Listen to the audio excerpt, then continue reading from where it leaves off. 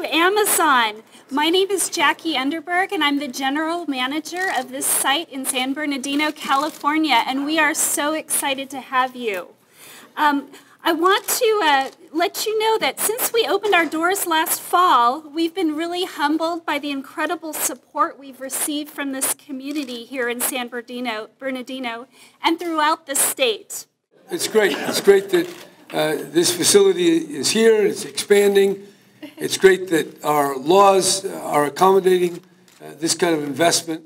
This has been a difficult area of California. Many times people in the Inland Empire think, well, the politicians only think about Sacramento or Beverly Hills or Silicon Valley. That's not exactly true. California is a big, big place with a lot of different kinds of people. And it doesn't stay the same. It keeps changing. And we're here today not because of politics. We're here today because of a lot of things. The Amazon technology and idea didn't exist just a few years ago. Things are changing, and therefore we have to keep creating together. I like that sign up there, disagree and commit. Now, I want my Republican colleagues to remember that. Amazon, for me, is a great opportunity for a city and a region that suffers from over 10% unemployment. This is a huge opportunity for us to not only think big, but also hire and develop the best employees in Southern California.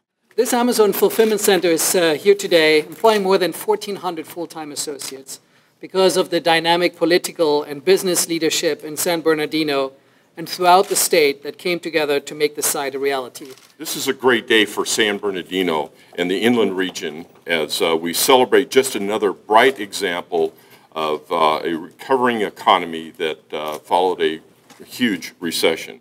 It is a moment in the history of this great county in which we are able to welcome a company nationwide, worldwide known, and be able to host and work hard hand in hand, not only to promote the good economic relationships and partnerships that we need, but also to generate the valuable jobs that we need in order for us to speed up to enhance the economic recovery that this great nation needs. With our IVDA and the Airport Authority, we have brought in Mattel, Stater Brothers Markets, Pep Boys, Kohl's, Kohler's, Medline, Pepsi, and today we celebrate one of the grandest of all these ventures, built by Hillwood and occupied now 1.5 million square feet, 2 buildings,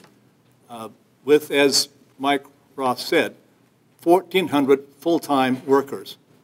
And 1,000 will come in this holiday season to supplement them as seasonal workers, a remarkable achievement in terms of a new employment base for this community and this county.